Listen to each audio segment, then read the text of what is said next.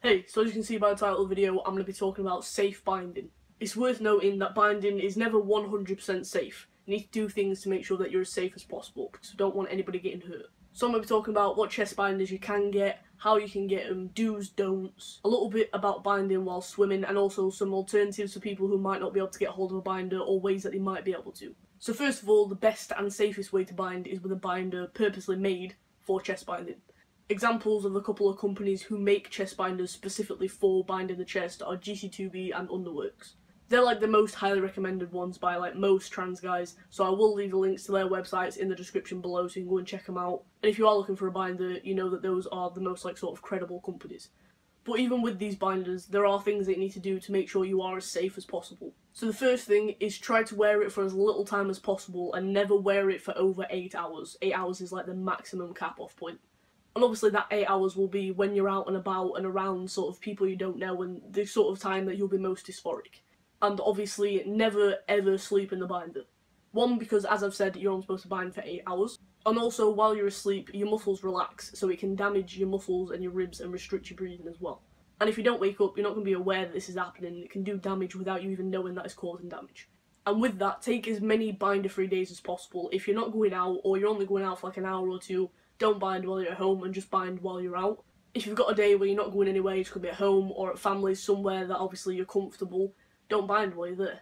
I always try to take as many binder-free days as possible. In fact, it's just come to the end of the 2-week Easter break, and I think I've probably taken like 5 or 6 binder-free days out of those 2 weeks because I've just been at home not really doing anything. And when I have been binding, most of the days I've just been kind of out for a few hours to do like work stuff or go and see family, so then I've not been binding for long at all while I have been. So it's always good to let your chest breathe and get a break, and it's always good to just not depend on it. You don't want to be wearing it every single day if you're not going anywhere. One thing to note is that some people think you can't exercise at all while you're binding, but you can exercise with a binder on, you just can't do heavy exercise. So if you're only doing a few little bits and taking regular breaks and not getting really out of breath and really like exercising really hard, then that's absolutely fine. But doing like really heavy exercise like cardio and stuff like that for long periods of time is not okay to be doing while you're binding, because again, you know, you're doing exercise anyway, so it's going to affect your breathing and it's constricting your chest, which is not going to help the breathing. So yeah, if you're exercising with your binder on, only do light exercise and take regular breaks between. If you've been wearing it for a while and it's starting to hurt, take it off as soon as possible. So like if you're at school and it's coming towards the end of the day and you're about to leave, as soon as you get home, get changed, take the binder off, put some pyjamas, a baggy hoodie or something like that on.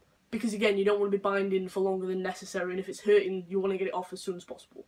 I've also heard a lot of people say that they actually take breaks, like if they're at college or somewhere and it's starting to hurt a little bit, they'll like go to the toilet in a cubicle, or if it's like a separate toilet on its own, just go in there and take it off and just sort of stay with it off for like 10-15 minutes, just give yourself that bit of a break. And if you're sweating a lot or the binder's sort of chafing, you can use baby powder to absorb the moisture and sort of stop it from rubbing as much, which might also be a good idea for if you're exercising. If you can get a binder but you're worried about getting it sent home because it's not a safe place or your parents aren't supportive and you're scared of them finding it, it would be a good idea to either get it sent to a friend's house or another supportive family member's house.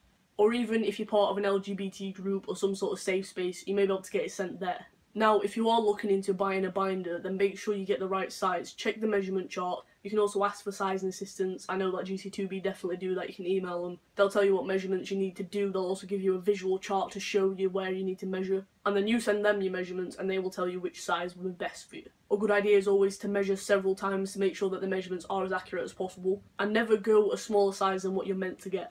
If you're sort of between sizes, like for example, some size charts are a bit stupid that they do this, but some will say like 32 to 36 inches, and that'll be like a size small, and then the size medium will be 36 to like 40 inches. So if you're 36 inches, you're like, do I get a medium or a small? And some people go for the small because they think, oh, it'll bind better because it'll be tighter. That's not a good idea. Always go for the one that's bigger, because that'll only bind up to 36 inches, whereas the other one will bind better for 36 inches. It's always good to be as safe as possible.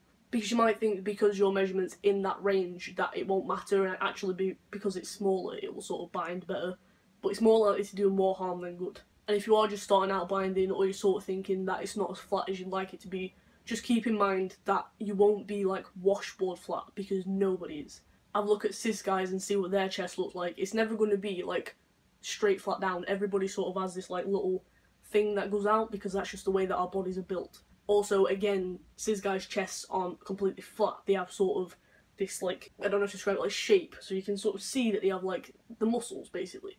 And especially look at guys that are a similar build to you. So like, I'm a little bit chubby, so I would look at guys that have a sort of similar body shape to me, see what their chests look like. Because binders aren't made to make you completely flat, because again, that's not a natural shape, that's not anything that anybody looks like. So they'll just give the impression of a male chest, which, like, this is not completely flat, it's got like a little bit of like bump to it, and it's got like sort of the more shape of a masculine chest. Also, I will tell you about some of the possible things that can happen if you don't bind safely, or if you get a binder that's too small, because it's not meant to scare you, it's about making you aware of if you make the decision to get a binder that's too small for you and think, oh, it'll be fine, it won't be that bad. These are things that can happen and do happen, and I've heard stories from people saying, you know, trying to promote safe binding to people because they have been through these things and it's not a nice experience. So I've got a list of a few things that I wrote down. So it will restrict your breathing, obviously because it's tight against your chest. Like I said, with the sleep thing, you can get weakened muscles. If you're binding constantly, especially in your sleep, your muscles are sort of using the binder as like a support system, and your body gets used to it being there, so your muscles aren't really doing what they're supposed to do to like hold yourself up, because the binder's doing that. You can get lung infections, again because of the breathing, it being around your chest is too tight, you can really mess up sort of your chest area. Again, other things to do with lungs like pneumonia, bronchitis. You can get rib deformations, again because it's got they're constantly pushing against you, your body just kind of grows and moves and molds to where the binder's got it. Your ribs will become more fragile, you can get bruising, cracks, you can even break them. Think about if you break a rib and it goes in, it can puncture your lung, so people do get lung punctures if they're binding really unsafely. And just generally with any of those things, or just binding unsafely, as soon as you start doing it, you will be in a lot of pain, and it's not a nice thing to go through. It's not worth all those risks to get like as flat as possible. Again, remember what I said about the fact that you're not going to be completely flat. That's not the aim of it. The aim is just to not have as big of a female looking chest. So just bear those things in mind if you are binding, and make sure you're as safe as possible, because again, it's not worth the risks. Right, so a little bit onto binding while swimming. So you shouldn't wear a normal binder that you wear day to day for swimming. Because one, it's exercise, so if you're going to be swimming a lot, that's heavy exercise. Also, when you're in the water, your binder will obviously get saturated with water, get heavy. It can also shrink a little bit, so it can sort of tighten on your chest. But one thing that you can do is they actually make binders specifically for swimming. So they're designed to be sort of waterproof, they won't get heavy, they won't shrink. Obviously, keep in mind, with any binder, you shouldn't be doing heavy exercise, so make sure you take lots of breaks between if you're doing laps and stuff like that. If breathing gets difficult, definitely take a break, maybe go out for a little bit, take the binder off. Just be aware of your body and make sure you're not pushing yourself too hard. Or alternatively, if you can't get hold of a swimming binder, there are a couple of things that you might be able to do. So something that somebody suggested to me that they used and they found that it worked quite well was wearing a sort of one-piece swimming costume. So basically like the female swimming costumes, it's just kind of straps and then like short around the legs. And with the material of that, that'll sort of push your chest down a little bit and make it a bit flatter. Also wear a rash guard or a swimming top over the top, the sort of stretchy material that will also bind a little bit as well, and swimming trunks over the top, so you won't actually be able to see the costume underneath, it'll just help to bind a little bit. Or what a lot of people have said and do is wearing a sports bra underneath a swim shirt. Again, the sports bra will flatten a little bit, and the swim shirt on top will also flatten a little bit, and it just makes it a lot less obvious. And with these things, it's not likely to flatten completely like as much as a normal binder would day to day, but it will do enough to alleviate dysphoria while you're swimming, and safety should always come first. So if you haven't got a binder and you can't get a binder or you're not sure how to, I'm going to give you some ideas for things that you definitely should not do and not bind that way, and some things that you can do. And again, it's not going to be as safe as binding with a purpose-made binder, because that's made to be as safe as possible, but it is a safer option to any of these things I'm going to tell you not to do, because they're really not safe. So to bind, you should never use bandages of any kind, especially ace bandages or any sort of tape. The reason you shouldn't use bandages is because they're not sort of stretchy material, they're made to like hold on to something. Binders obviously have stretch in them for movement and things like that, bandages don't do that. And the reason I say not to use ace bandages especially is because they're made for sort of compression and they're sort of designed to get tighter. So they're normally used for things like swelling, so say if your foot is swelled up, it pushes down on it. If it starts to swell again, it will constrict more to bring down the swelling. So obviously if you think about your breathing, this is going to be on your chest. When you inhale, your chest is going to expand, and then when you inhale, it's going to get smaller. And when it gets smaller, the ace bandages are then going to compress tighter because it works as if it's swelling, even though it's not, it's you breathing. So the longer you're wearing them, the more you're breathing, the more they're going to constrict and get tighter and tighter. That's essentially like putting on a binder that fits well during the day. You wear it for 8 hours, and by the end of it, it's extremely small and it's damaging, and it can do worse than a smaller binder.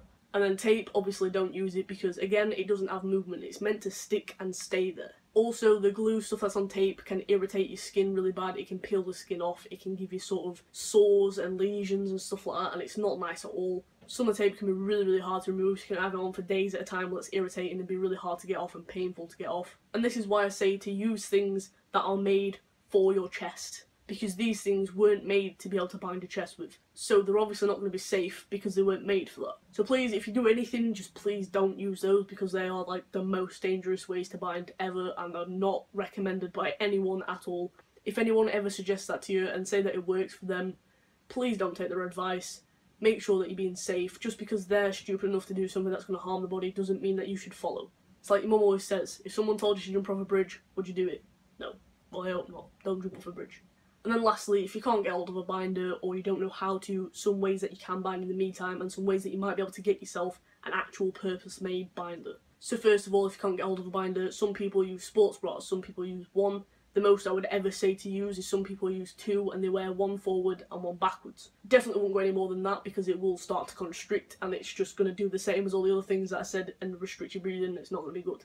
So like if you don't have family support, at least if you ask them to buy you sports bras, they're going to think of it as it's just a bra. It's not anything for anything else. If you ask them for a binder, it might be a different reaction, but it can do something sort of alleviate dysphoria until you can get hold of a binder. Also, some people say to use one sports bra underneath a compression shirt, so it's basically just a tighter shirt. So sort of the exercise shirt's like a spandex, sort of like, I think lycra spandex material, that's sort of tight, but it's obviously not really, really tight, but will make your chest a lot less obvious. Also, what a lot of people do is sort of layer up, so you could wear like a sports bra and then like a tighter vest and a t-shirt over the top, so you've got a few layers to help sort of compress a little bit. Definitely would not recommend doing that in summer because obviously it's warm out, you're going to get warm, you're going to get sweaty. Having several layers on is going to be a lot hotter than you if you were in one layer. And also with any binding in the summer, make sure that you stay hydrated, drink lots, make sure you go in the shade plenty so that you don't get overheated, because again that can lead to sort of passing out and stuff and it's not very safe. Also something that works quite well and that I do both when I'm not wearing a binder on a day and I'm just sort of going outside to let the dog out or go into the outbuilding to get something, is to wear baggy clothes. I actually did this before I came out and when I first came out before I got my first binder.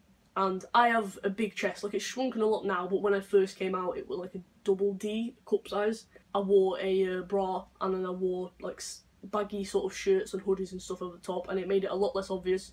Because I was quite big, I've lost a lot of weight since then, it didn't look like my chest was massive compared to my size. I just kind of looked like I was chubby and I had man boobs. So I did pass from time to time, I didn't pass as well as I do now, but it did help dysphoria, it made it a lot less obvious, it made me feel better about myself. And I'm not sure how well this works, I haven't tried it myself, and I've not really tested the theory, but some people say that if you wear like shirts and baggy things with like loads of different patterns on it, it can sort of distract away from the chest. And I have heard this used with like women that are sort of bigger. If you wear like patterns and stuff, it distracts from the shape of you and it just kind of brings the attention to what you're wearing and not your body shape. So it seems like a credible idea and it's worth a go. If it works for you, then you know, try it out. And lastly, just a couple of quick things on how you may be able to get yourself a binder. So first of all, there's plenty of binder giveaways around everywhere, all over YouTube. I myself do a GC2B giveaway every single month. Also, a lot of other people do that as well. You can also find giveaways on Instagram, Twitter, Tumblr, Facebook, pretty much any social media. If you look for it, you'll probably be able to find a giveaway. So you can enter a few of those giveaways. Obviously, if you happen to be like really, really lucky and win two, like tell them that you've already got one, accept one of them, and let somebody else win the other one. You don't need two binders, and you know, help somebody else out while you help yourself out. But yeah, that's not guaranteed, but it's a chance. There's no point in not entering because it's like, oh, it's not guaranteed. But if you don't enter it, you don't have a chance at all. And a way that you can guarantee yourself a binder for very little money, it's normally just postage costs, is binder schemes. So the only one that I really know a lot about is one in England which is called Morph, and it's based in Manchester. Now saying that doesn't mean that you can't get one if you live in Australia, America, anywhere else, because they do ship worldwide. So basically they're a not-for-profit, they basically just run off of donations. So people donate the binders to them, they have a catalogue, I think you email them, they send you the catalogue, you choose which binder you would like in the size that you would need, and then you pay them the amount of postage. So I know in the UK it's £3, I think in the US it's like £4-5, and like anywhere else in sort of different regions it'll specify is about £7. So if you're in the UK it only costs you £3, and then anywhere else it costs up to £7, but that's a lot less than buying a binder brand new. And if you don't have much money, it's an opportunity for you to definitely guarantee yourself one. And depending on where you live, there'll probably be binder schemes closer to you and sort of more central that might cost a little bit less for shipping and things like that. There might be ones that are completely free. Not entirely sure, this is just one that I definitely know about. So yeah, there are ways that you can bind if you don't have a binder, and in the meantime, I'll look at some binder schemes, you can find some, and also enter some giveaways because there's a chance of you winning.